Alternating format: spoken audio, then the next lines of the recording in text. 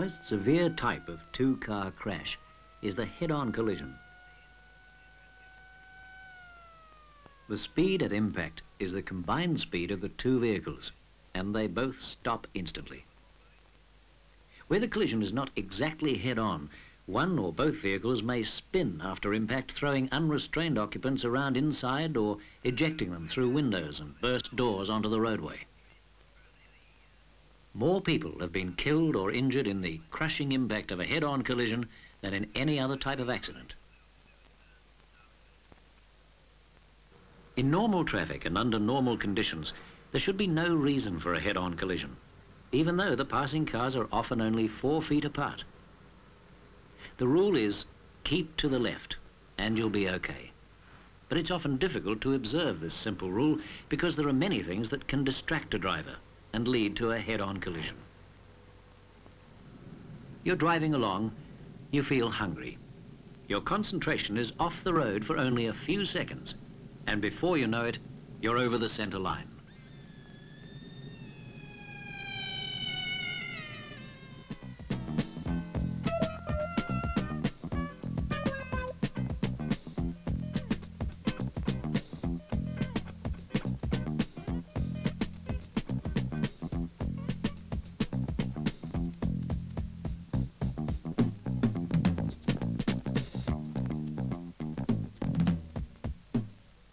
These things can happen to any of us, but there's only one place to deal with them, and that's not behind the wheel.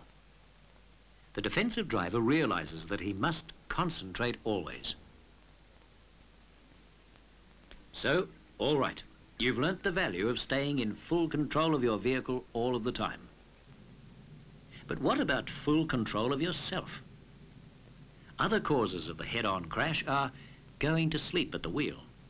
Now, this may be through fatigue or a combination of engine drone, heat and visual monotony called highway hypnosis. Alcohol is another factor. Impaired judgment and sluggish reactions endanger not only the life of the drinking driver, but also the lives of innocent road users.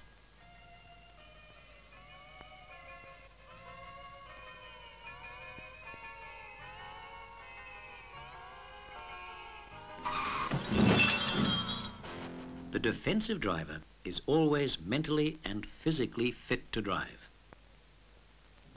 But assuming you can control yourself and your car, what happens when suddenly another driver swerves over to your side of the road? Is there any defense? Let's study the situation. You're in the orange car. The white car swings over to your side. What's your solution? Some drivers might be tempted to escape to the right. Don't. When the driver of the white car realizes he's on the wrong side, he will instinctively veer back to his lane. And if you're on the right, you'll be heading straight for him. Look for an escape to the left. Reduce speed and warn the oncoming driver with horn or lights. If he keeps coming, pull over to the left, even if it means running completely off the road. Better this than this. Beware of the driver who turns across oncoming traffic. He made a bad decision. But you, as the driver of the dark car, could have prevented the accident. Turning vehicles are always a hazard.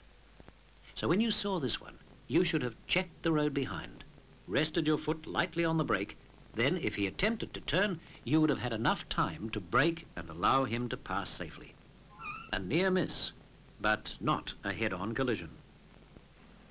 Now, let's see what the other driver should do.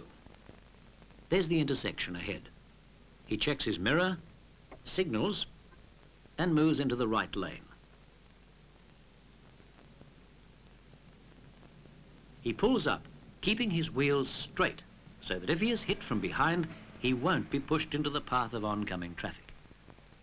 He waits for the traffic to clear, and then makes his turn. Another potential accident situation is when two cars approach each other on a curve. A car could quite easily be involved in a head-on collision because forces other than those directed through the steering wheel will influence its course. A fundamental law of motion dictates that the mass must continue to move in a straight line, and the squeal of tires is a sign that the car is being driven too fast. When the front wheels change the direction of the vehicle, centrifugal force takes over and tries to propel the vehicle off the curve. In a left-hand curve, this means you could drift across the centre line into the path of oncoming traffic. On a right-hand curve, you could run off the road and in attempting to regain control, veer into approaching traffic. The key is to control your speed. Slow down on the straight before entering the curve. Steer into the curve and then gradually accelerate out. This will give you control, stability and traction. If possible, straighten out the curve. In a left curve, start towards the outer limit of your lane. Move to the inside of the apex of the curve, then out again.